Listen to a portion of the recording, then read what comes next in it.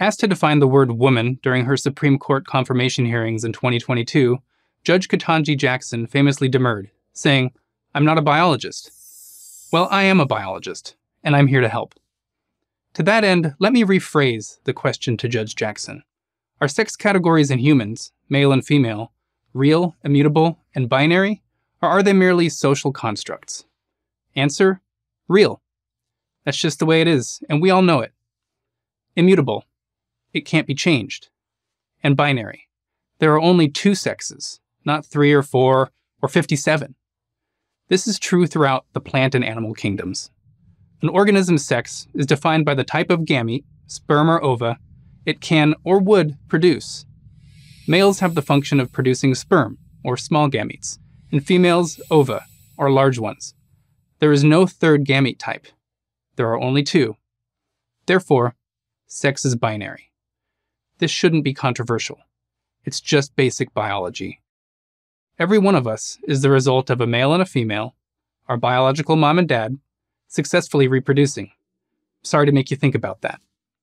Without the existence of males and females, I wouldn't be here right now, and neither would you. Our species would have gone extinct long ago. Many gender activists, however, falsely assert that sex cannot be binary and must be viewed as a spectrum because a very small number of people have genitalia that appear ambiguous or mixed, phenomena known as intersex conditions. These ideologues claim the existence of such conditions renders the categories male and female meaningless. But intersex conditions don't undermine the sex binary at all, because sex ambiguity is not a third sex. The existence of very rare borderline cases no more raise questions about everyone else's sex than the existence of dawn and dusk cast doubt onto the existence of day and night. Our society isn't experiencing a sudden dramatic surge in people born with ambiguous genitalia. We're experiencing a dramatic surge in people who are unambiguously one sex, claiming to identify as the opposite sex, or as something other than male or female altogether.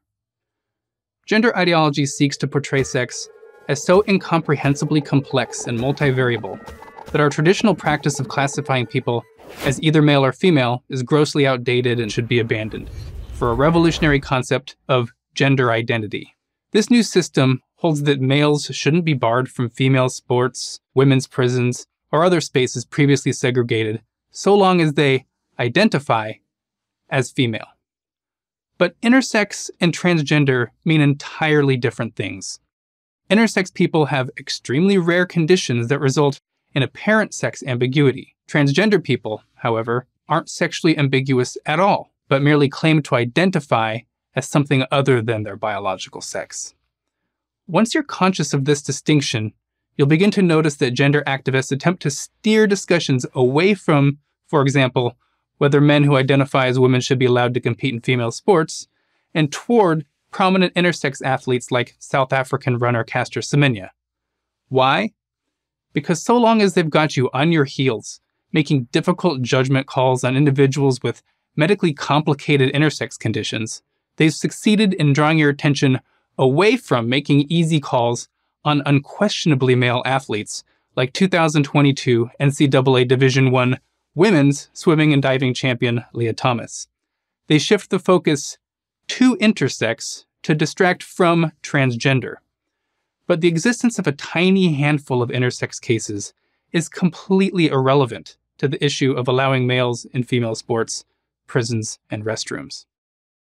Crafting policy to exclude males who identify as women, or trans women, from female-only spaces isn't complicated. That's because trans women are unambiguously male, and so the chances that a doctor incorrectly recorded their sex at birth are essentially zero. Therefore, any transgender policy designed to protect female spaces need only specify that participants must have been recorded female on their original birth certificates. Or, if no birth certificate listing sex is available, biology, not an individual's feelings, will determine whether the participant would be allowed to compete as a male or a female. Crafting effective intersex policies is more complicated, but a much less pressing issue for protecting the integrity of women's sports. Individual organizations can decide for themselves which criteria should be used to keep female spaces safe and, in the context of sport, safe and fair. It is imperative, however, that such policies be rooted in properties of the body and not one's identity, because identity is not germane to issues of fairness and safety.